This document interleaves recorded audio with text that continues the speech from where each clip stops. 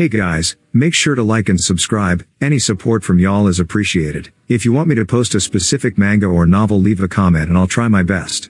If the video is too fast or slow for your liking, then you can adjust it in the right corner of the video. My current goal is to hit 100 subscribers. Soda used light heal on the palm of Fred. He stopped the bleeding of the wounds before he took out something from his bag. This was a potion to completely heal the wounds. His skill was only a basic heal skill. It couldn't completely heal any wounds, so to completely heal any wounds with leaving a scar, a potion was needed. No need. Fred shook his head as he declined the potion that Soda gave. We also have some potion. No need to use a potion in such shallow wounds. Okay. Soda nodded and he placed back the potion in his bag. So your name is Cluster? Lumilia looked at Cluster and asked while patting her head. Yes. Cluster nodded meekly. Where are your parents? Lumilia asked her in a gentle tone. Cluster replied by shaking her head. I see. I'm sorry for asking such question. It must be hard for you, Lumilia said as she gently caressed Cluster's head. Soda looked at Lumilia with a surprised expression. Her tone was different from the usual. She was always putting up a cold front and a strict tone, so it was surprising to see this side of her. He guessed that she was like that because she was seriously taking the responsibility of a class representative in the institute. Suddenly, a group of people appeared before them. Those people were wearing leather armor and pants. They were also armed with sharp weapons. They were bandits without a doubt. Soda just looked at these bandits without saying anything. In fact, he knew that a lot of people were coming in this direction, but he got distracted when he listened to Lumilia and Cluster's conversation. Brian, Yuko, Lumilia, Fred, Juzman, and Cluster stopped moving. They turned their heads to look at the bandits. Lumilia glared at the bandits. Who are you? She opened her mouth and asked them in a cold tone completely different from the one she used on Cluster. The bandits looked at them with a grin on their face. They looked at them as if they were prey that fell in their traps. Oh. The leader of the bandits stepped forward and looked at Lumilia with lewd eyes. He didn't even bother hiding his desire. From the looks of it, you're a noble, right? What if I am? Lumilia replied in a cold tone. She placed her hand on the handle of her sword. We're finally going to enjoy some noble after a long time, boys. The leader said as he looked at Lumilia up and down. Yeah. Boss, at least let me enjoy the maid first. Boss. That little girl, can you give her to me? I have a thing for little girl. The bandits said in a burst of laughter. They already think that the girls here were their property.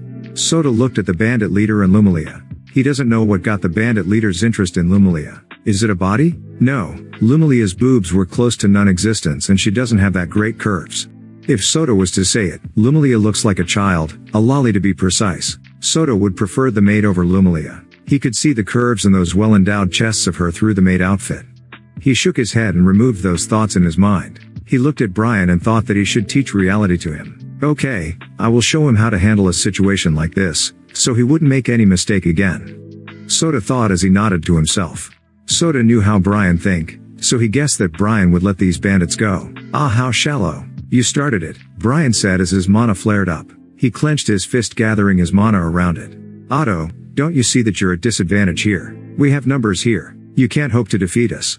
The bandit leader said with an amused expression. We're going to slowly enjoy those girls, right boys? Yeah, this scum. Juzman gritted her teeth as she pulled out her sword. Stand back, young miss. I will protect you, Fred said as he stepped forward in front of Lumilia. You don't have to worry about me, Fred. I can protect myself, Lumilia said as she pulled out her sword. Humph, a sneer sounded. All of them looked at Soda, who stood up while patting his clothes. I'm grateful. Just like what the maid said before, you're just a low-life scum. Soda looked at the bandits and slowly approached them. He stopped in front of the bandit leader. So, Brian, Yuko, Cluster, Lumilia, Fred, and Juzman just followed Soda with their eyes. Huh? The bandit leader placed his hand on his ear as if he couldn't hear what Soda was saying. I will not have any seconds in killing you. The Vajra sword Saya, in Soda's hand, emitted a red aura. Cross moon. Swoosh. A red light flashed and everyone saw a red line in the body of the bandits. Thud. Thud. Thud. Slowly their upper body fell down on the ground. The face of the bandits showed an expression of shock. It seems that they couldn't believe what happened to them. Spurt. The lower body spurted out fountains of blood in the midair. The whole area was dyed in a blood-red color. Cluster was terrified when she saw the bloody scene. She quickly turned around and covered her ears. Ayek. Justin felt a little dizzy witnessing such a gore scene. She's just a maid that have knowledge about fighting, So she hadn't seen someone kill people like this. He's not an ordinary student. From his reaction, I could see that it's not his first time killing people. Fred narrowed his eyes as he looked fiercely at Soda. Lumilia subconsciously took a step back while she covered her mouth with her hands. She didn't dare to make any sound as she was afraid of Soda. Soda ignored them as sheathed the Vajra sword. It was his first time using the skill of his sword. It feels different from using the skill he learned. Soda closed his eyes and heard a sound in his mind. Ding. Experience points reached. You've leveled up. Strength attributes have increased by 8. Intelligence, agility, dexterity, and vitality attributes have increased by 5. You've received 2 free attribute points. You've received 1 skill point. Finally, Soda reached level 19. Just one more level and he will reach the level requirement for the second evolution. Soda. Brian walked towards Soda and grabbed his collar. Soda looked at Brian with plain eyes. He saw that Brian was clearly angry at what he did to the bandits. Why? He asked in a plain tone. There's not a hint of emotion in his voice. Why did you kill them? Brian asked him in a loud voice. You know the reason why, Soda replied as he shook his body and fell on the ground. But you don't have to kill them, Brian said as he gritted his teeth and clenched his fists tightly. Is that what you always do in your quest? When you met a bandit, did you always let them live? Soda stood up while patting his clothes. He turned to look at Brian's eyes and continued, you know that the bandits you let go before didn't stop in what they are doing. Because of you they killed and more people, you know? But Brian lowered his eyes. Soda narrowed his eyes when looking at Brian. He then sighed and shrugged his shoulder. Okay, let's go now. Brian's attitudes didn't really bother him. In fact, he actually liked it. This kind of attitude was the one that would lead him in getting more quest. Like before, if Brian didn't insist on helping Cluster, then Soda wouldn't know about the Great War. He's just testing if he could influence Brian easily. But it seems that's not necessary for him. Soda decided that he will do things in the shadows secretly. Soda turned to Lumilia and asked, you class rep, what are you going to do? Young miss, we should go now. This man is dangerous. I don't like that feeling. Juzman whispered to Lumilia. Young miss, we should ask him for help. His strength would help us in a lot of ways. Fred whispered. Fred and Juzman have different opinions. One was afraid of Soda because of what he did, while one thought of taking advantage of Soda's strength. Young miss, if we don't get it, you know what will the Lord say? Fred continued to persuade her. Lumilia frowned when she remembered her father, the family head of the Osfair's noble family. She gritted her teeth and slowly opened her mouth. Soda. What is it? Soda titled his head with a confused expression. I want to ask you, if you can help us, Lumilia stuttered. She wasn't used in asking other people for help. Speak clearly, Soda sighed. Fred was the one who stepped forward and bowed his head. We request you if you can lend us your strength to get the mystical light cherry. Ding. Quest triggered. Gathering. Help Lumilia's group in acquiring the mystical light cherry. Rewards, 20,000 exp, 10 free attribute points, 5 skill points. Soda was surprised when he received a quest. Gathering. Help Lumilia's group in acquiring the mystical light cherry. Rewards, 20,000 exp, 10 free attribute points, 4 skill points. 4 skill points. Soda was surprised to see 4 skill points as rewards. The difficulty of this quest was clearly higher than all the quests that he did before. He turned his head and looked at Lumilia's group. He wondered if he should accept the quest or not. Accepting the quest means that he wouldn't acquire the mystical light cherry, but he would get 4 skill points. That's a lot of skill points. Okay, I'll help you, but first you have to help me first. Soda nodded at them and stated his condition. If he hadn't asked them anything in return, then they would grow suspicious of him. Thanks for accepting our selfish request, but I have a question, Fred said politely. Do tell me, Soda said in response to him. How should we help you? Fred asked carefully. We will enter the dungeon later and just protect Cluster, Soda said as he rubbed his chin. Is that all? Fred took a glance at Cluster and asked Soda. Yeah, Brian and I will become too busy in fighting, so we need someone to protect Cluster. Then, I'm curious about this red fur bear. Her? She's Yuko, my partner. Yuko, say hi to them. Mew. Soda turned his head and looked at Brian. Brian was looking on the ground while his fists clenched tightly. Soda approached him and patted his back. He said, don't worry about it, I'm just testing you if you're going to change your perspective in life. But don't worry, that's okay, just do what you think is right. Soda left after he said those words to Brian. Yuko looked at Brian before she followed Soda. Cluster lifted up her head and looked at Yuko and Soda's back. Then, she turned her head and looked at Brian. Soda talked about the detailed information of the mystical light cherry to Lumilia. Soda, Lumilia, Fred, and Juzmin were around the map of the desolate woods. They were looking at the map with a serious expression. Where is the exact place of the fruit? Soda asked. We don't know the exact place, but the fruit was said to be seen in this part, Lumilia said as she drew circle a small part of the northern woods.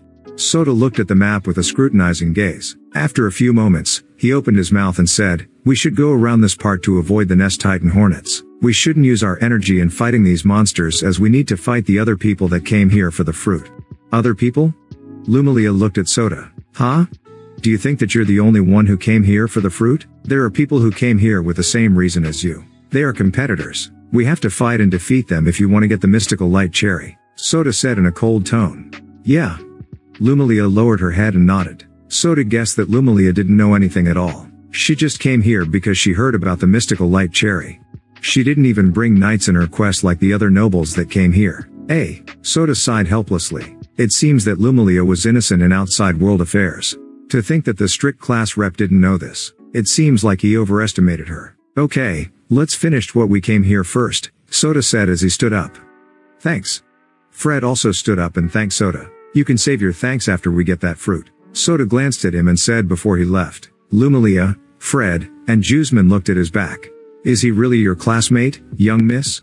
Justin asked Lumilia in a low voice. Yeah, from what I see he's the strongest in our class. Lumilia nodded. Young miss, if I'm not wrong your class is mage class, am I right? Fred asked. Yes, we're from mage class. He showed a power not befitting any mage in our class. He even defeated the students from shield class without using any spells. Lumilia explained to them. The group walked for an hour before they arrived near in front of the waterfalls. Is this where the dungeon resides? Brian asked as he looked at the 40-meter tall falls. Yeah, it's behind that falls. Soda nodded as he observed Brian. It seems that Brian recovered now. His mental capacity was high and it looks like he experienced the same thing before. Soda doesn't know what Brian experienced before that made him like that. Brian seems bent on saving everyone that needs help. Soda looked at Cluster and said, Cluster, stay behind Lumilia. She will protect you. Cluster nodded her head and she stood beside Lumilia. Lumilia looked at Cluster and patted her head. Don't worry, I will protect you. Thank you. Cluster nodded meekly. Follow me, Soda said as he stepped forward and let the water fell on his body. The rest of the group followed Soda behind. Behind the waterfalls, they saw a wide cave. It was so wide that Yuko could move inside the cave freely. Everyone's clothes were wet because of the waterfalls. Brian looked around and saw Juzmin's bra through her maid outfit. When he saw her bra, he quickly turned around and looked deep in the dungeon. Soda noticed it so he looked at the girls and said, you should dry your clothes first. Brian couldn't even concentrate when you're showing such things to him. Lumilia, Cluster, and Juzmin looked at their body and saw that their wet clothes were sticking close in their body. Young miss, Fred exclaimed as he removed his coat and placed it on Lumilia. Thank you, Fred, Lumilia said with a hint of redness in her cheeks as she glanced at Brian and she saw him looking at the cave, then at Soda, and saw him looking at her. You, what? I couldn't even see what's there even if you don't hide it. Soda said to her. You. Lumilia blushed and she didn't even know what to say anymore. Young miss is still in her growing phase, so she would grow into a fine woman after a few years. Juzmin stepped forward and said while looking at him fiercely. Then, complain to me after a few years or after she got the same body as yours, Soda said as he turned around and shrugged his shoulder. Juzmin covered her chest with her hands when she heard Soda's words. Yuko stepped forward and stuck out her tongue. She licked Soda's cheeks. Stop that. I will give you some fruit, Soda said as he patted Yuko's head. He placed his other hand on his bag and took out a fruit. He gave the fruit to her so that she would stop. He then walked beside Brian and placed his hand on Brian's shoulder. He placed his mouth near Brian's ear and whispered, after this quest, you should come with me to the red light district. I will pick the best woman for you. Brian was about to decline when Soda interrupted him. Don't worry, it's my treat. Soda patted Brian's shoulder. The group went inside the dungeon. Soda lit up a torch and he let the non-combatants hold the torch. The area inside the cave was wide so they were not cramped in a small narrow path like any other dungeons. The road was dark and they could barely see what's inside the cave. After walking for a few minutes, they saw crystals on the ceiling that was emitting light. Beautiful, Juzmin exclaimed when she saw the crystals on the ceiling. Yeah, it's pretty. Brian nodded at her words. Soda didn't have any reaction except that he thought that these crystals were convenient. These crystals were nothing compared to the crystals that lit up the undead sanctuary. Soda looked behind him and said, "You can throw the torches. We don't need them anymore." Soda knew that at this point they didn't need the torches. Okay. Cluster nodded and she threw the torch that she was holding. She was a non-combatant, so Soda gave her a task before to hold the torch. Humph. Juzman also threw the torch that she was holding. Also, be careful, Soda warned them, as he knew that they will meet monsters when they go deeper in the dungeon. Brian, Lumalia, and Fred nodded at his words. They prepared themselves to fight the monsters. Soon, they met 3 giant snakes. The snakes were 10 meters long and they have green scales. "Let's kill it quickly," Soda said as he pulled out the Vajra sword. Okay. Fred nodded at him. Soda and Brian charged towards the 3 giant snakes, and Fred followed behind the 2. Swoosh. Swoosh. The snakes attacked Soda, but he easily avoided it. Bang. He then slashed his sword at the snakes. His sword easily broke through the scales of the snake. Poochie. Red blood spurted out of the cut he gave to the snake. Soda then jumped in the air and he twisted his body. He followed it up by waving his sword towards the head of the snake. Poochie. The snake was cut into 2 cleanly. Brian pulled back his fist and he gathered his mana. Boom. He jumped in, threw a powerful punch on the head of the giant snake. Bang. He landed on the ground and flames coated both of his fist. He bent his knees and threw himself at the snake. Blazing strike. Boom. The snake was pushed back. It took damage from that punch. Suddenly, Brian saw a sword flew in the air straight to the eye of the snake. Poochie. The sword pierced through the eye of the snake and Soda appeared. Soda grabbed the handle of the sword and he pushed it deeper. Soda turned around and saw that Lumalia and Fred already finished the other giant snake. "Let's go now." Soda took a glance at the corpses of the giant snake before he started to walk. He could sell them, but he doesn't have enough hand to bring them back to the village. Even then, the giant snake was too large for him and it would take a lot of people to bring back a single giant snake. Also, he wouldn't get much coins if he sells this type of snake. Okay. The rest of the group followed Soda. They didn't know what's Soda's goal here, so they could only follow him. Fred even asked Brian what's Soda's goal, but even he didn't know what's Soda's objective here in this dungeon. The group continued going deeper into the dungeon. They only stopped when they saw 2 pathways in front of them. "What should we do now, Soda?" Brian asked Soda. Lumalia, Fred, Juzman, and Cluster also turned to look at him. Soda rubbed his chin and closed his eyes. He tried to recall the right way here. Where should I go? After a few moments, Soda opened his eyes. He finally recalled what's in these 2 pathways. These 2 pathways lead to the boss's room. There's not that much different except the type of monster. The monsters on the left side was an undead, while on the right side was not undead. "Let's go this way." Soda pointed at the left path. Okay. Brian nodded at him. Lumalia, Fred, and Juzman don't have that much opinion regarding this matter. They will all leave this to Soda. There's a reason why he chooses the left path full of undead creatures.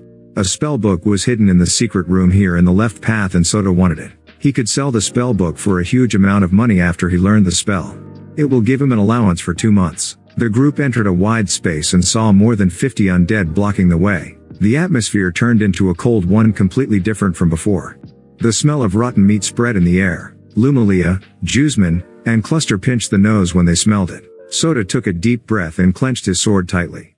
The atmosphere here was the same when he entered one of the low-level dungeons in the undead sanctuary. The scent and cold air were the same. "Let's go," Soda shouted as he dashed towards the group of undead. Although they were low-level undead, he would still get a decent amount of XP if he killed them. Grah! The undead noticed him, so they turned their attention at him. All of them opened their mouth, revealing sharp fangs. Swoosh! Soda arrived in front of them and he used the skill, stab, consecutively. Bang! Bang! Bang! Several small holes appeared in the bodies of the undead in front of him. Brian jumped above Soda. Brian's fists were covered in flames. Blazing strike. Brian threw a powerful punch, causing a huge explosion to occur in the back. Fred looked at Soda and Brian. He opened his mouth and said, "I'll go, young miss." He then brandished his sword and charged towards the group of undead. Swoosh! Swoosh! He swiftly moved his body from side to side, hole dodging every undead. He did this while waving his sword to cut the undead. Poochie! Poochie! Soda stopped attacking the undead when he saw Fred. He was surprised at Fred's sword skill. Fred's mastery over the sword was higher than him. As expected of a butler of a noble family, he clearly possesses some skill to prove himself. Now that Soda thought about it, he recalled that when he threw his Vajra sword before, Fred reacted quickly to parry his sword. Soda turned his head to look at Lumalia and the rest. Lumilia was standing in front of Cluster and Juzman while holding her sword in front of her. If some undead passes through Brian and Fred, she was the one who's going to fight it. Soda slightly bent his knees and launched himself towards the group of undead. Let's go, Xianxia. He waved the Vajra sword left and right, cutting the bodies of the undead like a butter. He was getting impatient because the undead kept coming. Get down, Soda shouted, and Fred and Brian looked at him. They quickly got crouched down in response to his words. Cross Moon. Soda executed one of the skills of the Vajra sword Xianxia. Swoosh. A red light swept out in the whole area and it cut every undead in front of Soda. The system prompt kept ringing in his head. Huff. There's still more. Soda inhaled deeply and shouted. He once again dashed towards the remaining undead in the back. Brian and Fred also joined the fight. It took them a dozen minutes before they cleared all the undead in this area. The undead have numbers more than Soda estimated. At first, only 50 undead appeared, but as the fight goes on, the undead kept appearing until they reached more than 100 in numbers. That's a lot of undead, Fred commented while looking at the dead bodies. Soda glanced at the girls and saw Juzman was covering Cluster's eyes. He opened his mouth and said, "Ignore it if you can't stomach it." Lumilia nodded at his words. Let's get going, Juzman. The group went deeper. They met undead in their way, but its number was not the same as before. After half an hour of walking, Soda and the rest arrived in the middle part of the dungeon. The area here was wider and there's a lot of undead here. Soda, Brian, and Fred worked together to get rid of all the undead in the place. It took them 10 minutes to completely finish all the undead. Soda looked at his group and saw that they were showing signs of exhaustion, so he let them rest here for a while. Rest here, Soda said to them. He then walked around the area. Lumilia looked around the area and noticed a huge metal door at the side. What's with that door? Lumilia asked. Soda walked towards it and placed his palm on the cold surface of the door. Behind this door was the spellbook that he wanted. On top of the huge metal door was a line with a red light. It looks like a bar, and the red light was the power that operated the mechanism inside the door. Brian also walked towards the metal door. He pushed the door with all of his might, but the door didn't budge an inch. I can't open it, Brian said, and he tried to punch the door. Bang! His punch didn't even leave a dent on the door. You wouldn't be able to open the door inside the dungeon easily, Soda said to Brian. Cluster also walked towards the door and placed her palm on the surface of the door. Cluster! Juzman called her, but Cluster ignored her. Lumilia and Fred looked at Cluster with a curious expression. Soda noticed that Cluster's eyes were lifeless. It was different from her usual expression. It feels like someone was taking over her body and controlling her. He took a step back and observed her. He wondered what she will do, and he was also curious about the secret she's hiding. A magic circle appeared in her palm. Then, the red bar above the door shone brightly before they heard the metallic sound inside the door, indicating that she opened the door. Cluster suddenly loses her consciousness. She fell down, and Brian, who was beside her, caught her before she landed. Bang! The huge metal door slowly opened and revealed a dark room. What? Soda was shocked when he saw this. The way she opened the door was different from what he knew. How did she do that? He tried to recall if there's another way to open the door, but unfortunately, he couldn't think of anything. The only way to open this door was to fill the red bar using the bodies of the undead, but Cluster did it in her own way. How? Soda doesn't have any ideas on how she did that.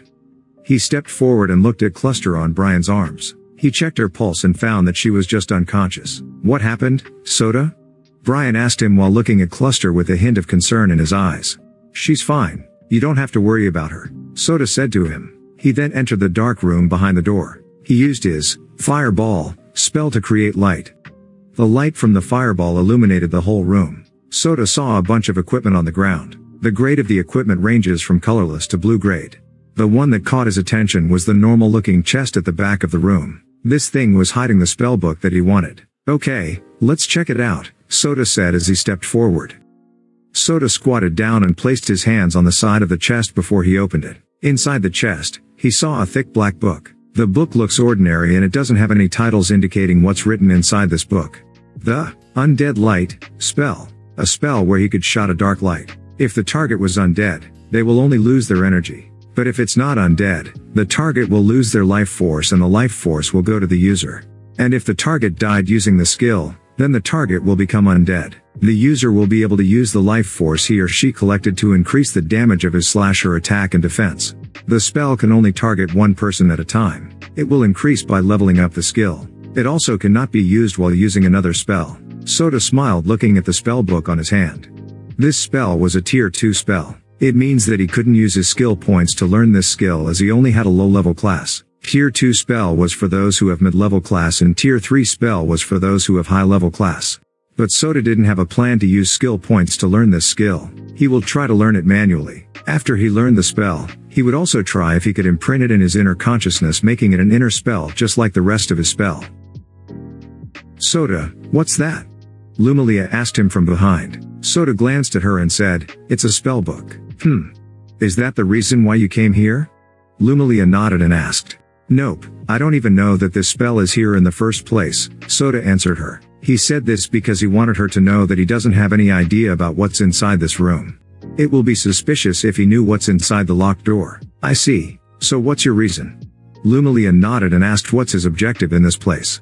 The rotten venomous green apple, Sota replied. Since they were already here and they will know his goal when they arrived in the boss room, Sota decided to tell her. Did real venomous green apple grow here? Lumilia asked him with wide eyes. She heard about the venomous green apple, so she had an idea about it. Then, something came into her mind. Rotten? Yeah, it decayed because of the negative energy of the undead that is guarding the venomous green apple. That's the reason why it became a rotten venomous green apple. Sota explained to her. That's unfortunate, Lumilia said as she lowered her head. She knew that the value of the venomous green apple was greater than the mystical light cherry, but since it was a rotten one the value became less than the cherry. Well, the client still wants it, so what could I do? Sota shrugged his shoulder. I see. Lumilia recalled that Brian said that they came here because of the quest. Clap. Sota clapped his hand to gather everyone's attention and said, you can pick anything that you wanted here. We could bring all of this equipment, so pick the thing that you only want. Lumilia, Fred, and Jusman just stayed in their place. They were not interested in some blue-grade equipment. But Brian was different. He wasn't a noble and he didn't have money to buy his own set of equipment. All the money he earned was for paying the institute. Brian was excited when he saw a lot of equipments on the ground. He went around to look at the equipment with an excited expression. You can pick anything you want, Brian. You can also sell it, Sota advised to Brian. Okay. Brian nodded as he continued to check every equipment on the floor. Sota looked around and picked up some blue-grade equipment. He then called Yuko and hung those equipments in her back. Good. We will earn a few hundred gold coins for these equipments. Sota nodded with a satisfied expression. Sota looked at his stats and saw that, Harvester of the Soul, only need a few more souls before he could use its effect once again. The souls of the monsters, bandits, and the undead that he killed before almost filled the bar. Just a little bit more and his stats would increase once again. His base stats were mostly in balance right now. His strength attribute would increase than any of his attributes because he picked it when he evolved into high-end Goblin. His agility and dexterity attributes were catching up because of the Harvester of the Soul, and his intelligence attributes were also increasing because of his class. The only thing he lacks was the skill to increase his vitality attributes. The group waited for Cluster to regain her consciousness. She woke up after 30 minutes since she opened the door. Sota didn't ask her how she managed to open the door because he thought that Cluster doesn't have any idea about that. Even if she knew that side of her, she will keep silent about it because she already hid why those people from before were after her. Naturally, she doesn't want to talk about it. Lumilia also didn't ask about it. Since she didn't ask about, naturally Fred and Jusman wouldn't ask too. Brian was different. He was just amazed and praised Cluster because she managed to open the door that he couldn't open. Okay, we will go now, Sota said to them while glancing at Cluster. Cluster was beside Jusman, still feeling weak. It seems that she exhausted her strength in opening the door. Sota then looked at Jusman. You stay beside Cluster. He planned to quickly kill the boss, the undead Cyclops. With this group, he, Brian, Yuko, Lumilia, and Fred will attack the boss. He knew how powerful the boss, so even with this group it would take some time. Yeah. I will protect her. Jusman nodded and she patted Cluster's head. Good. Sota nodded. Sota led them to the boss room. Their journey wasn't smooth as they met some undead on their way to the boss room. Since all of them were fighting except for Cluster and Jusman, they easily eliminated those undead. Half an hour later they arrived in front of a wide space. The area of the boss room was wider than any other part of the dungeon here. The distance between the ceiling and the floor was 25 meters. Sota and the rest looked inside and saw a 5-meter tall undead standing in the center of the room. This was the boss of this dungeon, the undead Cyclops. Beside the undead Cyclops was a tall rock and on top of it was a small tree without any leaf. They only saw one fruit which was hanging in one of its branches. So that's the venomous green apple, Jusman said in wonder while looking at the green apple. Yeah, and that's my goal. Sota nodded and turned his attention to Yuko. He approached her and took the equipments that were hanging on her back. He then placed it on the ground. He did this so that Yuko could fight without restraint. Juzman, stay out of the fight, Lumilia said to Juzman. Yes, young miss. Juzman nodded at her. You can go now, Sota said as he patted Yuko's back. Roar. Yuko roared and she charged towards the undead Cyclops. The undead Cyclops noticed her, so it turned its body and faced Yuko. Boom. The two clashed, causing a loud sound that echoed in the whole room. Here I go. Brian clenched his fist as he bent his knees and charged towards the undead Cyclops. Lumilia closed her eyes and she gathered her mana in her palm. She then casted a spell towards the undead Cyclops. Water Blade. A blade made of water shot towards the back of the undead Cyclops. Bang. Bang. Bang. Shadow Bind. Sota also used his spell to restrict the movements of the undead Cyclops. Bang. Bang. Bang. Fred also charged as he joined Brian and Yuko in battling the undead Cyclops. While Lumilia and Sota provided them support using their spells. Agility Boost. Strength Boost. Sota casted his support spell on Brian, Fred, and Yuko. He looked at them before he pulled out the Vajra Sword Saya on his waist. He looked at Lumilia and said, I will join them. You can continue supporting us using your magic. Lumilia nodded and she casted Water Bomb spell. Brian, Fred, and Yuko took a distance away from the undead Cyclops and Lumilia's spell exploded. Boom. Continue, Sota shouted. He knew that the undead Cyclops wouldn't die that easily. The boss was a powerful undead. It possessed the power to carry the level of this dungeon higher than the low-level dungeon, so it wouldn't die easily.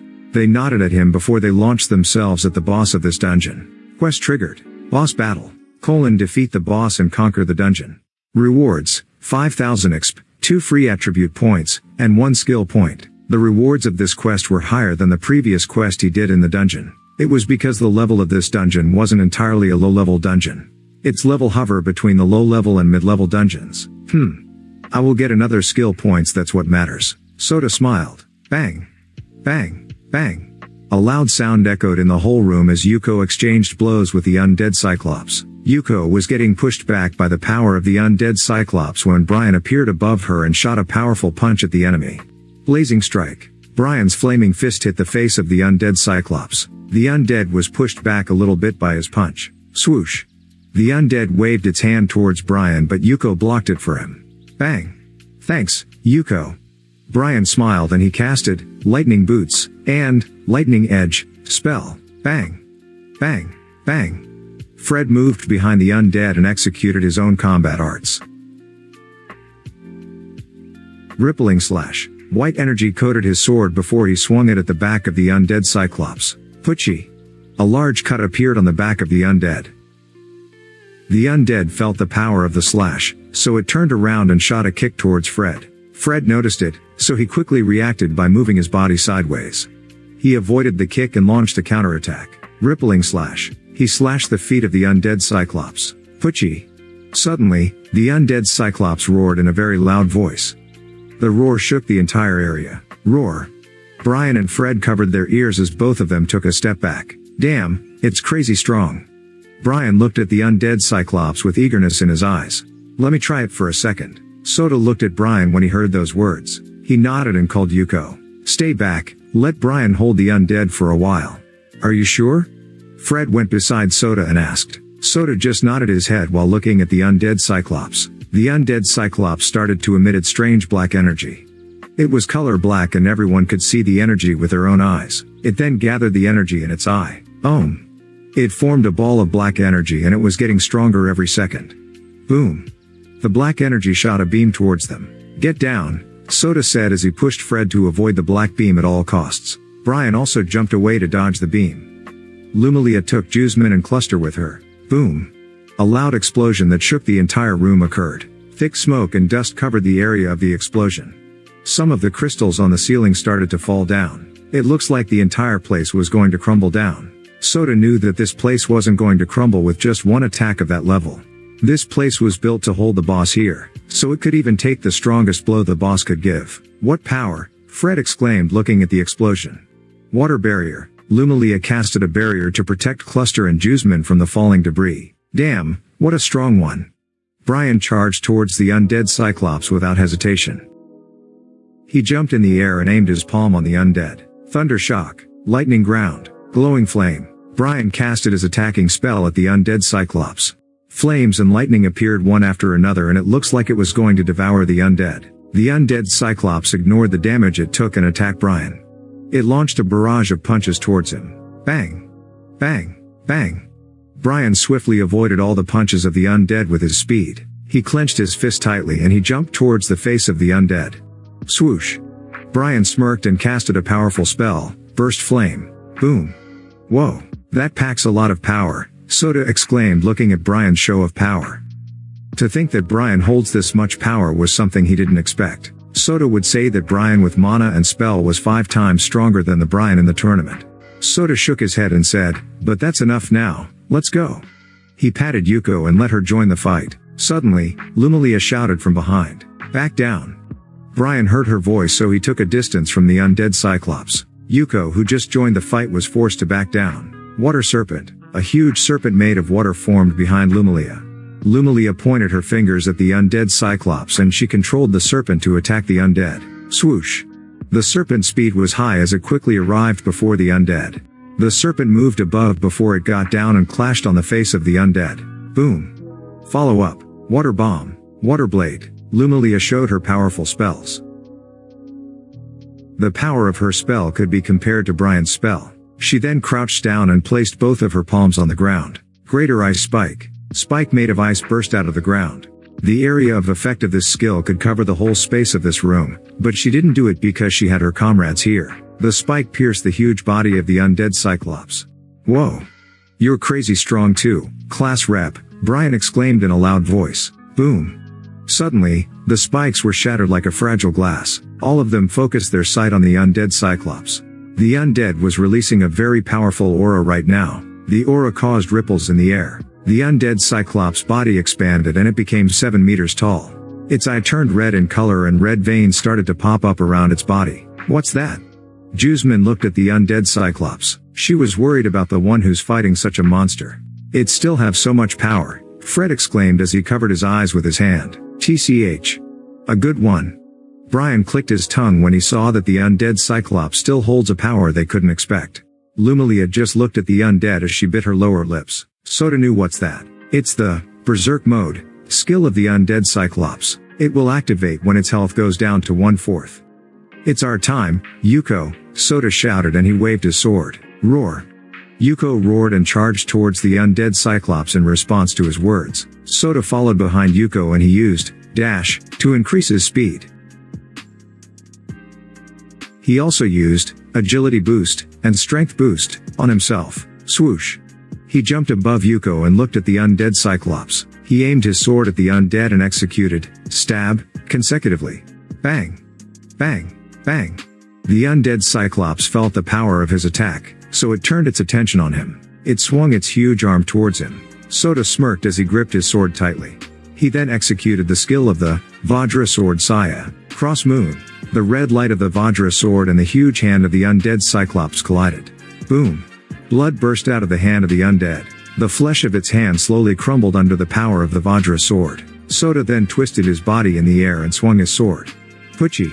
The huge hand of the undead Cyclops fell down on the ground with a loud thud sound. At this time, Yuko arrived in front of the undead. She increased her speed and tackled the huge undead in front of her. Bang. She then moved both of her hands and smashed the undead Cyclops. Bang. Bang. Bang. Yuko saw that her attack wasn't doing any damage to the undead, so she opened her mouth and a ball of fire formed. Burning Shout. A flame swept out in the whole area and it almost hit Soda. Soda was shocked when he saw this. It was his first time seeing Yuko use her trait skill. He smiled and said, "Good girl, Yuko. Keep it up." After a few moments, Yuko stopped her trait skill. Soda saw the area was burned and the undead Cyclops was still moving. Although it was moving, Soda knew that it would fall any time. He dashed towards it and waved his sword like a madman. Slice. Slash. He only stopped when he heard a sound in his mind. You've received 1,891 XP from defeating the undead Cyclops. Congratulations on completing the mission boss battle. You've received 5,000 XP. You've received 2 free attribute points. You've received 1 skill point. It's done, Soda said as the undead Cyclops fell in the ground. He checked the system first before he went up to the tall rock. He picked up the rotten venomous green apple and placed it inside a container. That's mission complete, Brian said as he walked towards Soda. Yeah, thanks. Soda nodded and thanked him. He packed the container inside his bag. I hope you don't forget what you promised to young Miss, Fred said at the side. Don't worry, I will help you. Soda grinned at him. He wouldn't abandon a mission that will give him 5 skill points. Soda packed the container inside his bag. He stood up and said, you can rest here. After we rest, we will head to get the mystical light cherry for class rep. Brian and Fred nodded at him. They sat down and tried to recover their energy as fast as possible. How about you? Jusman asked him. Me, I'm going to see what's this undead, Soda said as he walked towards the undead Cyclops. Lumilia just looked at him before she closed her eyes. Soda sat down in front of the undead Cyclops and sliced a piece of its meat. He placed it inside the other container that he bought. It's one of the requirements for his next evolution, the meat of the level 20 and above undead. Now that he acquired all the materials needed for his next evolution, the only thing he needed was to level up to 20. He doesn't need to worry about that now as his priority was to complete Lumilia's quest. The rewards of her quest were the highest all of the quests he received ever since he came here in this world. He will undergo evolution once he finished this quest. After that, he will focus on leveling up his class. Currently, he was just a rank 1 mage. To promote to rank 2 mage, he needed to level up once of his specialty to level 10. Leveling up a spell was completely different from leveling up a combat arts like his stab skill. It was different from combat arts that could be trained to level up. The spell was made up of a magic circle. He needed to know how to build up a magic circle without relying on his system. This was the reason why he enrolled in the Ladro Institute. The group rested inside the boss room for almost an hour. They recovered some of their energy in this time, so Soda led them out of the dungeon. Oh, that undead was crazy strong, Brian said after they got out the dungeon. Don't worry about it, you have the potential to surpass it, Soda commented. Lumilia agreed at him. She knew that Brian had 4 affinities and only powerful people possessed 4 affinities.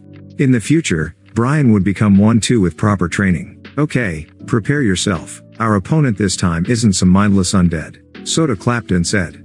The battle this time will be harder than conquering the dungeon, so be prepared. The nobles from both Hebre Kingdom and Melosa country will be our opponents. Also, some of the high-level adventurers will be there to get the mystical light cherry. Lumilia, Fred, and Jusman nodded with a gloomy expression. They knew that it will become a fierce battle if the nobles from other countries were involved in this fight. Bring it on, Brian said with a smile. He was excited to fight strong people from another country. But something is strange here, Soda said as he looked around. Something is strange? Brian looked at Soda with a questioning gaze. Soda looked at them and asked, are any of you familiar with this forest? No, this is my first time here. Brian shook his head. We came here before but we didn't enter this deep, Fred said. Soda nodded in understanding. He opened his mouth and said, in the books, they said that we shouldn't enter the inner part of the desolate woods if we don't have enough strength. Yeah, why? Jusman nodded and asked. In this part of the forest, there's a lot of powerful monsters. 2 types of these monsters even possess a monster orb. So why we haven't met those monsters? Soda carefully said to them. Do you mean? Fred looks like he understood what Soda was saying. Yeah, I think someone with enough power came here and killed those monsters, Soda said. But, why? Mystical light cherry is nothing to someone that powerful. Fred asked. I don't know their reason but it seems that we need to be extra careful in getting the mystical light cherry, Soda said. Fred looked at Lumilia and asked, young miss, what should we do? Lumilia lowered her head. She was having a hard time deciding what to do. She couldn't let Fred and Jusman to be put in danger because of her decision. Don't worry, young miss. No matter what you do I will support you, Jusman said. Me too. Don't worry about me. I don't want you to worry about me. I can run any time and I'm confident about this. Cluster slowly raised her hand and said meekly. Soda smiled looking at them. He opened his mouth and said, don't worry about it. When the time comes, I will do anything to get that mystical light cherry for you. Lumilia lifted up her head and looked at him in the eyes. Ha ha ha. Yeah, we will help you. Brian laughed and said, somewhere in the forest. Ah, where's the one that will become a sacrifice for our god? Julia said while looking around at his surroundings. We will arrive there soon, Carmilla replied to him. These 2 people were the commandments of the gods will cult. They came here to retrieve the body of a certain god from ancient times. They didn't have much information about that god as a lot of information about the ancient era was gone. Only a few pieces of information were passed down and a lot of people treated that information as a sacred treasure. For the love of our god, we must complete this mission as soon as possible, Julia said. Naturally, we couldn't afford to fail this mission, Carmilla said. She then stopped moving and looked in the sky. She opened her mouth and said, "Someone is coming here." "He more sacrifice," Julius said as he opened his arms widely. "They didn't even bother hiding their aura." Carmilla smiled. With her power, she could sense people who didn't bother to hide their aura a few kilometers away. Especially, those people clearly had hostility while coming in this direction. So it's not that surprising that she felt those people. Carmilla shook her head and said, "They didn't even realize that they will only become a sacrifice if they went here." A middle-aged man was heading towards the desolate woods at a fast speed. The middle-aged man had an angry expression on his face. He has blonde hair that was combed behind his head. His pupils were gleaming with an intent to kill. "How dare you kill my son?" he said with an angry expression. A few hours ago, he sensed that the life force of his son disappeared in the desolate woods, so he quickly flew towards it. He had a special bloodline where he could sense the life force of his descendants and know their location. Those descendants of his could provide him their power through his connection with them. He was going to kill the one who killed his son. He couldn't contain his rage anymore. Back in the Dry Gulch town. What the hell is this? Head. A lot of nobles died in the inner part of the desolate woods according to some adventurer that went there. The heck? This is bad. The head of the town received a report that a lot of people with backgrounds died in the desolate woods. The head was shocked when he received such reports. Since this town was closest to the desolate woods, the backer of those people would naturally question him about this. He needed to come up with report and know the truth about their death in the desolate woods. This is getting bad. Something is happening in the desolate woods. The head gritted his teeth. He stood up and looked at his assistant and said, "Prepare my armor, I will go there myself to investigate it." The assistant nodded and bowed his head before he left. The head looked at his assistant's retreating figure before he walked towards the window and looked at the direction of the desolate woods. Suddenly, he sensed a powerful aura coming to his direction. "Hey! They are here. I need to come up with an excuse." He couldn't help but sigh. He knew he was no match about those powerful nobles from large countries. He could only curse those idiot second generation that only relies on their parents. Damn, who would have the guts to kill those idiots? Soda and the rest stood in their place with wide eyes. In front of them were the bodies of dead monsters, demis, and humans. The whole area was dyed in red because of the blood of dead creatures. This? Jusmin covered her mouth with her hand. She was shocked by what's in front of her. "Young miss," Fred muttered as he turned his head and looked at Lumilia. Lumilia swallowed her saliva. To think that what Soda said before was true. Soda observed the corpses around them and he even saw monsters with a monster orb. There's even a people wearing a knight armor. Ha ha ha, this is bad news. He could only smile wryly at this scene. He had an idea of how powerful the person that could do this violence. "What should we do, young miss?" Fred asked Lumilia with a concerned tone. Lumilia hesitated to answer him, and when she was about to reply, Soda interrupted her.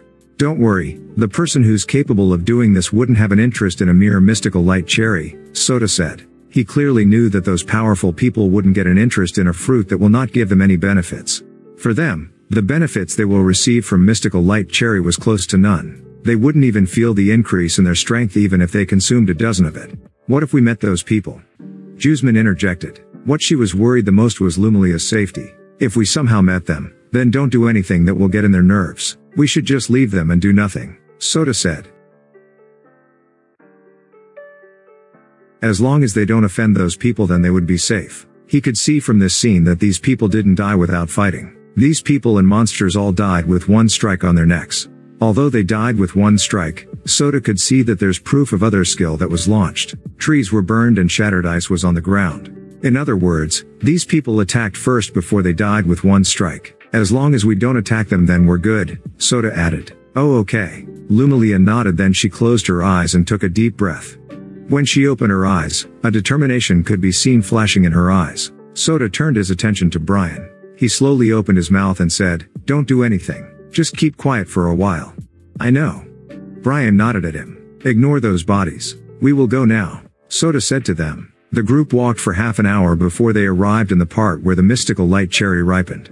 "We're here in the rumored part of the forest where the mystical light cherry ripened," Soda said to the group. "Here in this place, there's a chance that people who are after the mystical light cherry will only attack us once we got the cherry in our hands."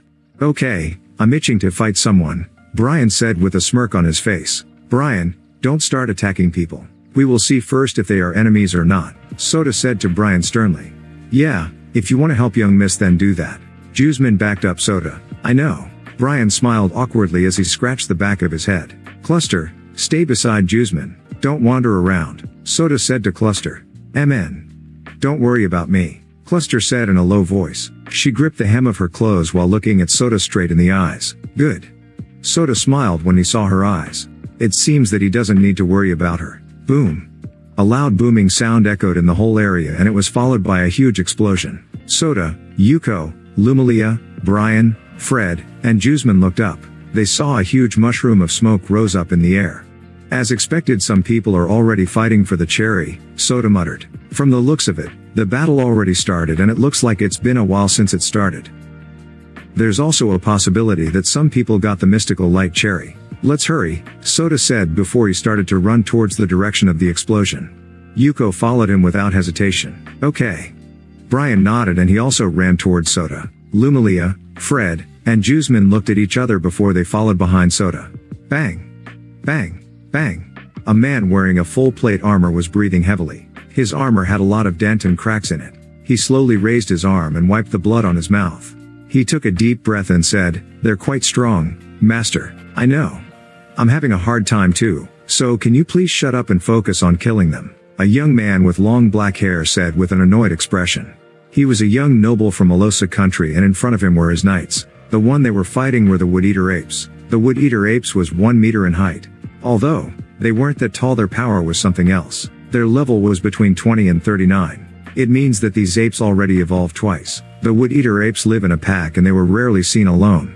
Even when they were hunting, they were still forming a group, even if their prey was weaker than them. These Wood-Eater apes were the ones that were guarding the mystical light cherry.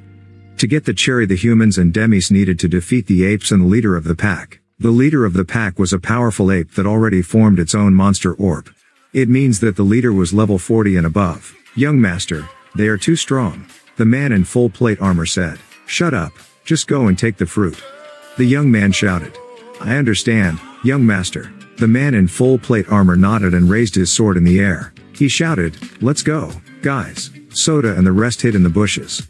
They observed the fight between these knights and apes. Soda was quite shocked when he found that the one who's guarding the mystical light cherry was a monster that formed its monster orb.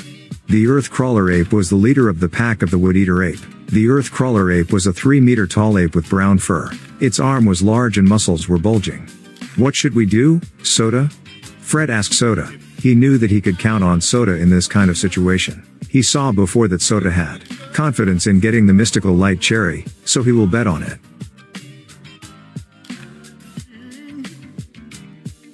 He knew that his young miss wouldn't ask Soda for advice even when they were classmates. We will wait here for a while. Let them fight each other, Soda said in a low voice. He then turned his head and looked at Brian. I know. Before Soda could even say anything, Brian already answered him. It's good that you understand it. Soda nodded with a satisfied expression. They watched how the knights fought the powerful Wood-Eater apes. The apes have an advantage in terms of physical abilities, but the knight's skill was better than apes.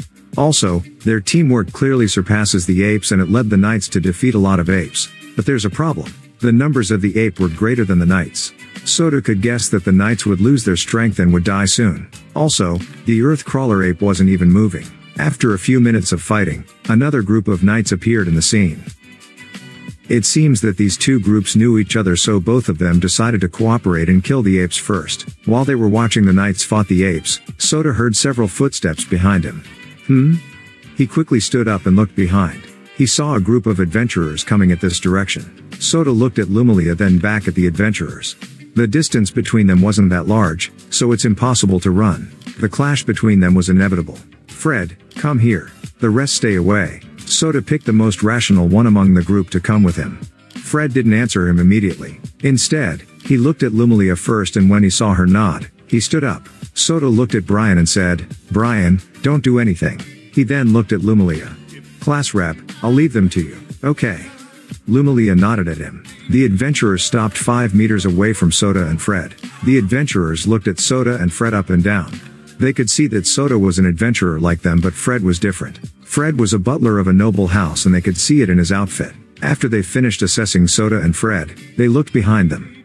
They saw 3 girls, 1 boy, and a bear. They determined that Cluster was a noble from the way the girls were protecting her. Why are you here? Fred opened his mouth and asked the adventurers. Before the adventurers arrive here, Soda said that he will be the one that will talk with the adventurers.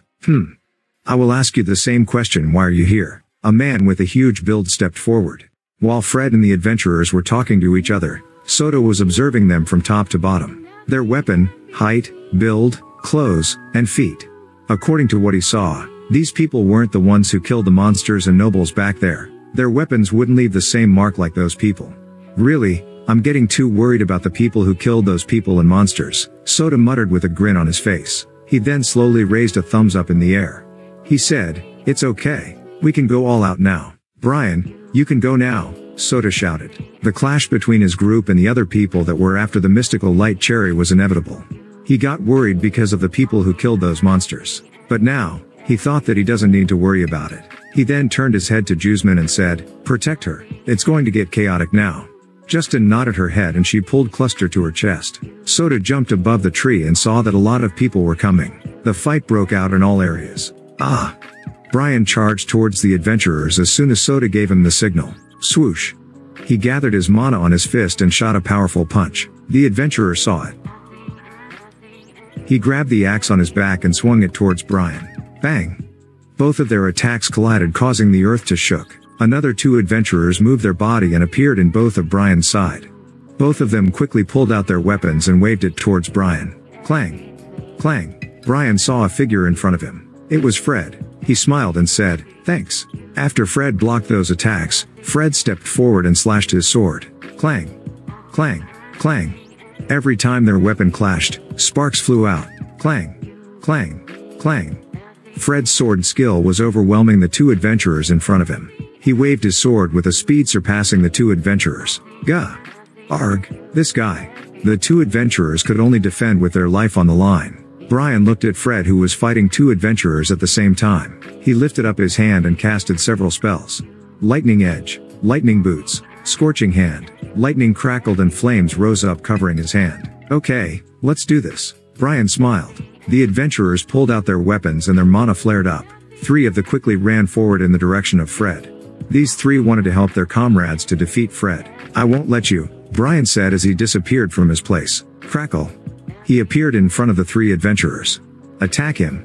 One of them shouted and launched his sword skill. Sword Slash. The other two followed suit and executed their own skills. Glittering Slice. Darting Stab. Brian moved his body left and right, dodging the attacks with a speed that they couldn't comprehend. He then proceeded to punch the three adventurers in the face with his Scorching Hand. That's the high-level spell, Lightning Boots, and Lightning Edge. One of the adventurers recognized the spell that Brian used. They subconsciously took a step back. The leader of the group of adventurers was a young man with long black hair that was tied in a ponytail. He has fox ears and tails. The leader took a step forward and brandished his sword. He controlled his mana and poured it in his sword. Swoosh! He instantly appeared in front of Brian and swung his sword. So fast. Brian quickly reacted and he moved his body sideways. He then lifted up his feet and launched a powerful kick at the leader. Bang! The leader blocked it using his free hand and once again swung his sword towards Brian. Swoosh! Brian swiftly moved his hand in front of him and the sword and his Lightning Edge collided. Bang! Both of them took a distance to each other. "You're strong. I can see that you're an adventurer. What's your rank?" the leader asked. "You're crazy strong too, but I'm just an E rank," Brian replied with a smile on his face. "With your strength, you're just an E rank. Why don't you join us and I will help you rank up to D rank?" The leader opened his palm and he invited Brian to join him. "Unfortunately, my answer is no," Brian said. "That's really unfortunate," the leader said, and he dashed straight to Brian. Brian lifted up both of his hands and clashed against the leader. Clang! Clang! Clang! Lumilia, who was in the back, lifted up both of her hands above her head. Her magical power rose up to the peak. The leader stopped for a moment when he felt Lumilia's mana. He looked around and saw her in the back. "Stop her," he shouted while pointing his sword at Lumilia. Suddenly, a fist crashed into his face. Bang! He flew away and crashed in the tree. "You should focus on your opponent when you're fighting someone," Brian said. The other adventurers snapped out of their dazed and dashed towards her. "I will help you." Soda, who was observing the other battles in the area, looked down at Lumilia. He silently casted Shadow Bind to stop the movements of the adventurers. Swoosh! Arg! What's this? The adventurers panicked when their shadows suddenly bind them. Freezing Point. Lumilia finished casting the high-level spell that she was preparing. The temperature suddenly drops and the wind blew strongly. The ground started to turn into ice and all adventurers turned into an ice sculpture. Brian stopped moving and looked at the scene with wide eyes. He was shocked that the area around him turned into ice. This was the power of a Tier 2 spell. Everything around Lumilia turned into ice except her comrades. Precisely, it was 100 meters around her. The spell even stopped the other fights in the area around them. Lumilia fell down on her knees. The Tier 2 spell, Freezing Point, drained almost all of her mana in her mana pool. As expected of class rep, she have Tier 2 spell in her sleeves, Soda muttered.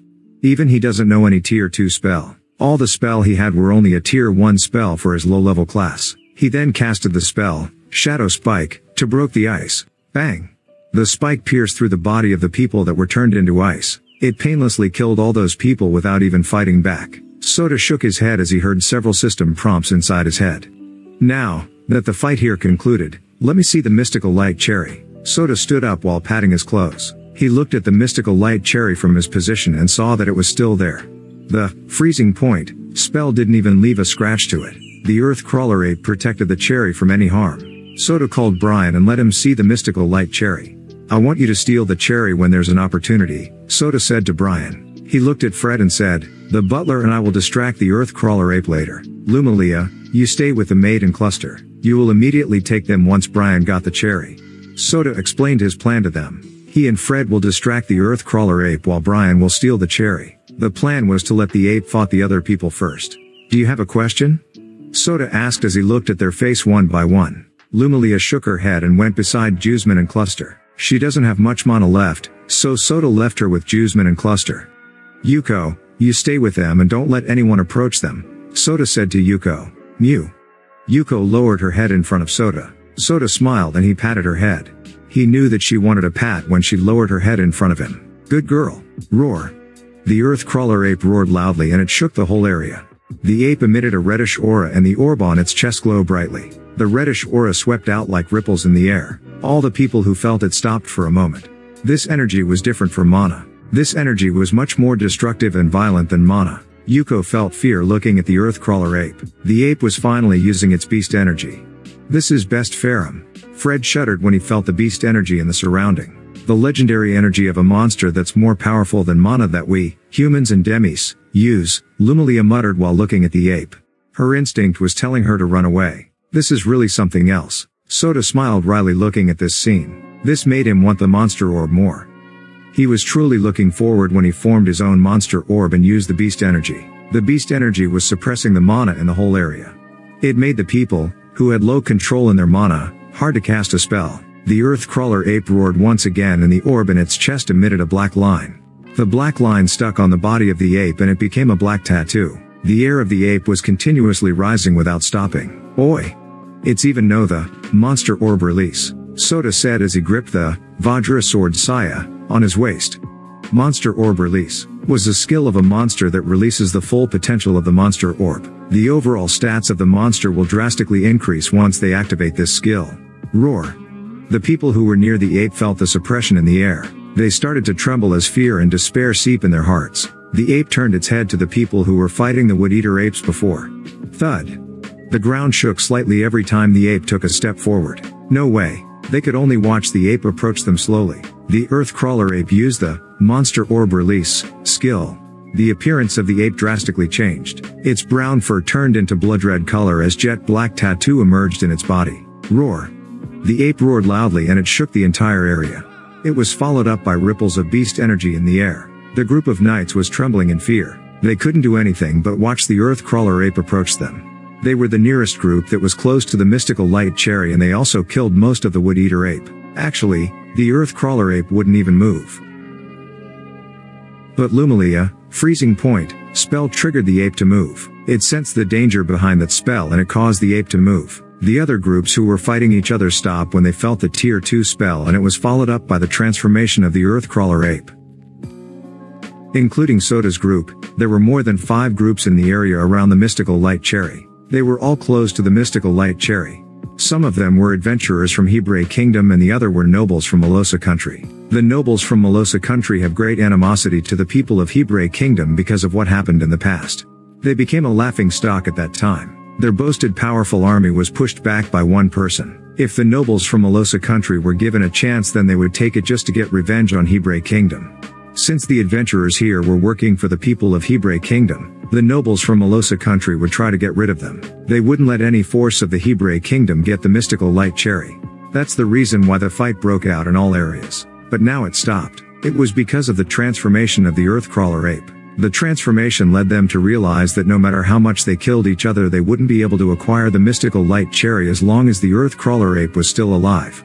Soda, Brian, and Fred were hiding on the top of the tree. They were watching how the battle will unfold. Their number was less than all the groups in this place. Lumalia, Juzman, Yuko, and Cluster were hiding far away from this place. They were preparing themselves to run away as soon as Brian get the mystical light cherry. As I said before, we will wait. We're not going to fight that monster head on. We're just going to distract it for you, Brian, Soda said while looking at the ape. He knew that their power wasn't enough for the Earthcrawler ape. No matter what they did, they wouldn't be able to defeat it. His plan was only to distract the ape and Brian would do his job. Okay, I know my role. I just need to steal that cherry, right? Brian nodded and glanced at the mystical light cherry. Yeah, but you need to run away as fast as you can after you stole the cherry, Soda said. Okay. Brian nodded as he rubbed his palm together. All the nobles and adventurers' attention was going to turn to Brian once he stole the cherry. Also, the Earthcrawler ape would chase after him. That's why Soda asked him if he knew another spell that could raise his speed other than lightning boots. He replied to Soda by saying that he still has more spells that he hasn't shown, so there's no need to worry. The ape charged to the group of knights. The young noble from Melosa country was scared and he fell down on his butt. Ah! Stop that monster, he shouted while pointing at the Earthcrawler apes with fear painted on his face. The leader of the knights looked at his comrades. He raised his sword and stabbed it on the ground. Boom! He imbued his mana in his sword, so his mana exploded, snapping up his comrades. Don't be afraid, we're the proud knights of. The leader of the knights shouted and he pulled out his sword before he charged towards the ape. Ah! The rest of the knights also charged towards the apes. All of them gathered their mana in their weapons to make it more lethal. The Earthcrawler ape opened its mouth and it gathered its beast energy before it roared loudly towards the group of knights. Boom! The roar dispersed all the mana that the knights gathered. The roar had beast energy in it, so when the roar clashed with the mana they gathered, the mana got scattered. Since we're weaker than that monster, don't use any mana or spell. Just use our combat arts. The leader of the knights shouted. Knights will. All of them activated their skill. Their speed and strength increased greatly when they activated their skill. The ape arrived in front of them and shot a powerful punch. Bang! Metallic body. The leader of the knights went in front of his comrades and blocked the punch using his sword. He used his combat arts to increase the defense of his body. Arg! He was pushed back 3 meters away. The sword in his hand formed a crack and he felt his hand going numb. Strong, he said before he spat a mouthful of blood. Just from one punch, he took so much damage. Surround. The rest of the knights formed a circle around the Earthcrawler ape. All of them used their combat arts and attacked the ape at the same time. Sword light, double stab, piercing wave. Several combat arts hit the body of the Earthcrawler ape. The ape lifted up its hand and covered its face. It let the combat arts hit its body. Bang! Bang! Bang! Suddenly, the ape swung its free arm and grabbed one of the knights. It raised the knight up in the air before it smashed it on the other knights. Bang! This one move caused the other knights to stop moving. They all looked at their comrades. The ape lifted up both of its hands above its head before it smashed the ground. Boom! The ground shook heavily and it threw the balance of the knights. The knights fell down one by one before they got swept by the arm of the ape. Bang! Bang! Bang! The other groups, who were watching the fight from the sideline, decided to step forward and took the initiative to steal the mystical light cherry. While the knights were fighting the Earthcrawler ape, another group of knights stepped forward to help them. I'm Greedy, a knight of Yuvan family. What family do you serve? The leader of the knights asked the other one. I'm Vince, a knight of Huron family. Thank you for helping us. The leader of the knight of Huron family thanked the other leader for helping him. Don't worry, we all came from Melosa country. It's okay if you're the one who got the mystical light cherry, but no matter what happens, we wouldn't let the people from Hebrei Kingdom get it. Greedy said, and he dashed towards the Earthcrawler ape. You're right. We wouldn't let those people from Hebrei Kingdom acquire the cherry, Vince said, and he also charged towards the ape. Both of them was the leader of the knights in the group, so they have some skills that could injure the Earthcrawler ape. Bang! Bang! Bang! The two leaders, Greedy and Vince, led the group to combat the Earthcrawler ape. The two took the front line and fought the ape side by side. Their power and teamwork were great that they managed to injure the Earthcrawler ape in just a few blows. While they were fighting the ape, A group of adventurers from Hebrae Kingdom went around to take the mystical light cherry. He were quite lucky. One of the adventurers with a bow behind him said with a laugh. Yes, boss. We would earn a lot of money from this cherry. His comrades nodded at his words. Their group silently went around and slowly approached the mystical light cherry. All of them were quite excited as they got closer to the cherry. When they were 20 meters away from the cherry, the boss dashed with all of his strength and in just a few seconds he arrived in front of the cherry. He quickly stretched out his hand and plucked out the fruit from the tree. I got it. He smiled while looking at the small fruit in his hand. Roar. A powerful roar echoed behind him. The earth crawler ape ignored the knights in front of it and just went to the adventurer with high speed. It caused him to quickly turn around and run as fast as possible. Stop attacking the monster and focus on getting the mystical light cherry. The two leaders of the knight shouted. Both of them saw that an adventurer stole the fruit from the tree. The knights followed the command of their leader and they quickly chased after the adventurers. While the adventurers were running, their shadows suddenly shot upwards and strangled their bodies. It's not just the adventurers, the knights and the ape also were bound by their shadows. Swoosh.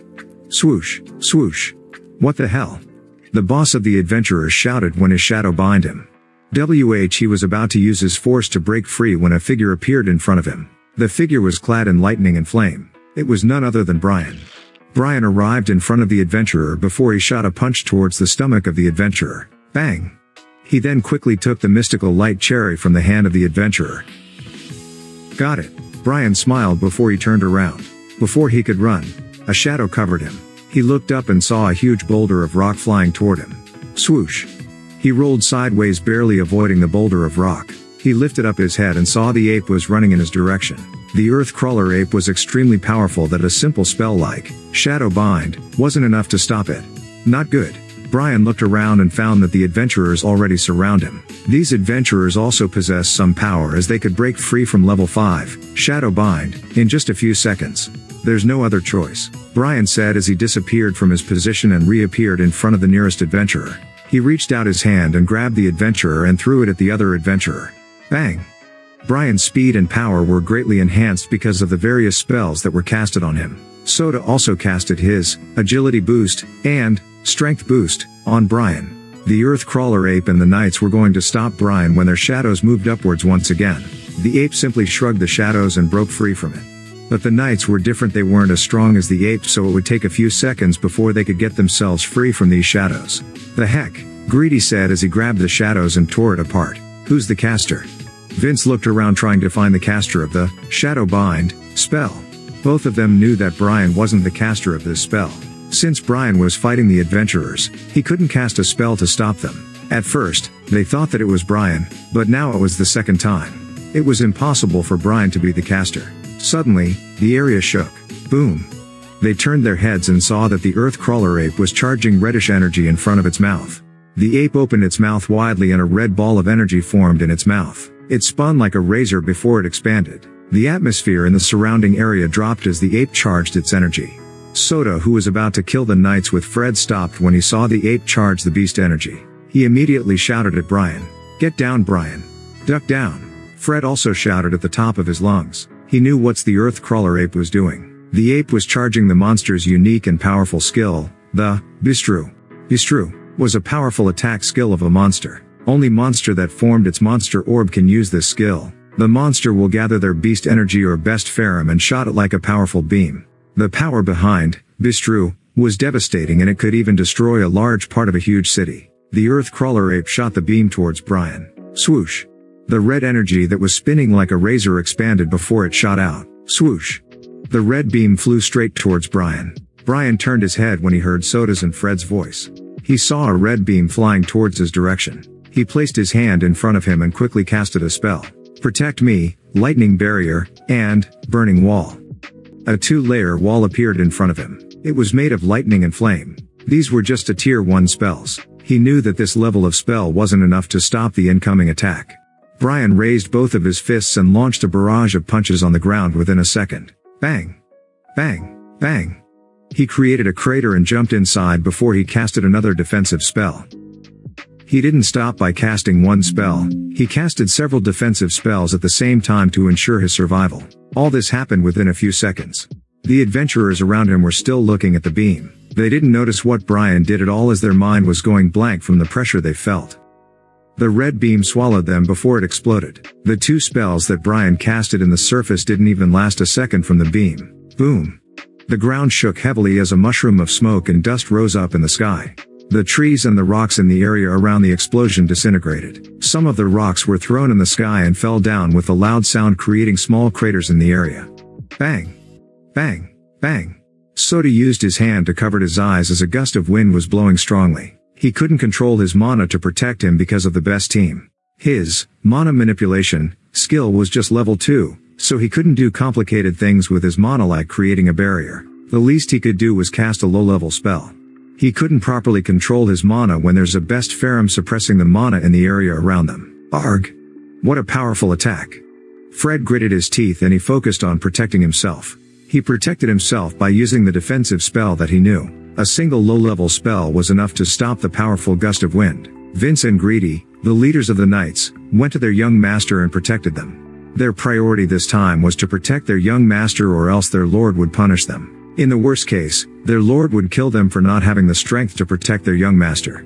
Lumalia, Juzman, Cluster, and Yuko was stared when they saw a huge explosion. What's happening? Juzman muttered as she hugged Cluster tightly to her chest. I don't know, but even at this distance, Lumalia said while looking at the explosion. Their distance from the battlefield was quite far, but still, they could feel the aftershock of the battle from this distance. The battle there must be quite intense. Lumalia looked at that direction with concern in her eyes. She doesn't have any idea how Brian and Soda could handle a fight like this. Don't worry, young miss. They will come back with the mystical light cherry, Juzman said to Lumalia when she saw her look. No, I'm not worried about the mystical light cherry anymore. Lumalia shook her head and said, I'm more worried about their well-being. Fred is there and also they are your classmates, Juzman while thinking about something. She added, young miss, can I ask what they are usually in class? Lumalia was a little bit surprised at her question. She looked at her and asked, curious about them? Yeah. Juzman nodded at her. Since I'm the class rep, I know a little bit about my classmates. Brian is always in the limelight. He's always active, lively, and friendly. If I'm to say it, I think most of our classmates are already his friend. Lumalia told her what she thinks about Brian. She recalled something, so she added, he's also doing what he wants and never care about what others say about him. He sometimes sleeps in class, so as a class rep I have to reprimand him. Then what about the other one? Juzman nodded and asked about Soda. I've got to say that he's always with Brian and Alice. At first, I think that he's not an impressive individual. He's blank, always living in the shadows of Brian. But Lumalia paused for a moment. She clearly had hesitation about what she's going to tell. But Juzman looked at Lumalia as she tilted her head. Cluster was listening to their conversation silently in Juzman's arms. Lumalia looked down and started to tell Juzman what she thought about Soda. Lately, in the mini-tournament in our class, Soda shown a terrifying side of him. He usually going along with Brian, but in the tournament, he defeated everyone with his overwhelming strength. Also, the way he killed those bandits before. I think that he is the opposite of Brian. He doesn't show any remorse in taking lives. He's doing everything with rational thought and he could plan everything calmly even when there's an unknown powerful opponent waiting for him. He also wouldn't hesitate to use this who are close to him as a tool.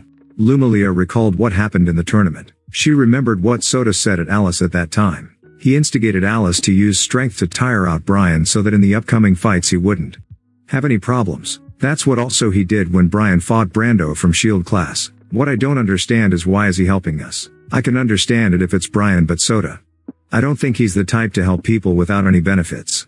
Juzman looked at Lumalia and said, is it because we help him in clearing the dungeon? Clearing the dungeon? No. Brian and Soda can do that with their own power. They don't need our help to clear the dungeon, Lumalia said as she shook her head. The only thing I could think of is that he wants the favor of a noble like you, young miss, Juzman said. No, I don't think that he will care about that. Lumalia shook her head. The whole area was covered in smoke and dust. This blocked everyone's vision in their surrounding. At most, they could only see 10 meters in front of them. Beyond that was nothing but dust and smoke. Cough. Cough. Soda coughed as he patted his clothes. He wrinkled his eyebrows and waved his hand. The smoke around him was blown away. Fred, are you there? Soda said while looking around him with a wary expression. Yeah, I'm here. A reply came behind Soda. Soda turned his head and looked at Fred. He opened his mouth and said, stay where you are. I'm just going to check something. Soda was about to leave when a thunderous roar echoed in the whole area once again. The roar blew the smoke and dust in the whole area. Soda and Fred saw a huge crater. It was 30 meters in diameter and 10 meters in depth. What happened to Brian? Fred asked while looking at the crater. I don't know, Soda replied. He really doesn't know if Brian survived that attack or not. Well, it all depends on Brian. At the very least, he would get the mystical light cherry along with his corpse if Brian didn't manage to survive the attack to complete his quest. Suddenly, Soda felt something behind his head. He quickly crouched down and a blade passes over his head. Soda grabbed his sword and turned around while swinging his sword at the same time. Clang! He saw the one who attacked him was the leader of the knights. He frowned and silently casted, Agility Boost, and, Strength Boost. You're the comrade of the man who stole the cherry, right? Greedy, the leader of the knights, asked him. Soda didn't answer him, but he took a glance at Fred and found that the other knight also attacked Fred. Luckily, Fred had some skills and managed to put up with the knight. Soda kicked the ground and took a distance from the knight leader Greedy. Greedy chased after him, but Soda used stab 4 times in a row. Clang! Clang! Clang! Clang! Greedy swiftly parried all of Soda's attack. His sword then emitted a blue light and he waved it towards Soda. A blue slash tore the air and it went straight to Soda. Soda gritted his teeth as his Vajra sword emitted a red light. Cross moon. The red slash tore the blue slash easily. It didn't stop at all as it flew straight towards the knight leader Greedy. Cross moon was an equipment skill of a dark grade weapon. It wouldn't lose to a low-level skill like that. Greedy was shocked when he saw his attack disintegrated. He quickly regained himself, so he raised his sword and attempted to block the red slash. Boom. Fred was at a disadvantage fighting a knight leader like Vince. Their fight was one-sided. Vince was the one who's attacking while he was the one who's defending. He was just a butler of the Osver's family that known some combat arts and spells. Clang. Clang. Clang. He could only focused on blocking all the attacks of Vince. He couldn't see any opening and Vince surely wouldn't let him do what he was thinking. He wanted Soda to help him, but he saw that Soda was also fighting a knight. I could only do this, he muttered when a voice sounded in the whole area. Ah. That was close. I thought I'm gonna die. The fight stopped when they heard a loud voice. They turned their heads only to find Brian's bloody figure. Vince and Greedy were shocked when they saw that Brian was still alive. Both of them thought that he died from the bistro of the earth-crawler ape. Brian's body was full of wounds and he was covered in blood. At his hand, he was still holding the mystical light cherry. Oh. Soda and Butler, Brian exclaimed when he saw Soda and Fred. Are you okay? Fred asked. Yeah, fine. Brian nodded. You should say no, Soda interjected. Then, the earth-crawler ape saw the mystical light cherry in Brian's hand, so Brian became the target once again. Brian, get out of this forest as fast as you can, Soda said as he ignored the knight leader and dashed towards the earth-crawler ape. He wanted to ask how did Brian survive that attack, but he knew that it's not a time for that. Cross moon. He used cross moon, as he knew that this was one of the skills that could give the earth-crawler ape a damage. Bang! The red slash hit the body of the earth-crawler ape. Greedy and Vince saw this, so they were going to stop Soda and let the earth-crawler ape kill Brian. But when they were about to move, a strange voice sounded in the whole area. Soda stopped moving and also the earth-crawler ape. Oof. What a fascinating scene this is. A bunch of people are trying to kill each other for a mere mystical light cherry. Oh god. What happened to the people nowadays? Have they lost your guidance? Ignore them. I don't want to waste any more of my time. Soda opened his eyes widely and his jaw almost drops when he saw the 2 people that appeared. His mind was thinking of a plan to get out of this place as soon as possible. Why? Why are they here in this sort of place? The commandments of the gods will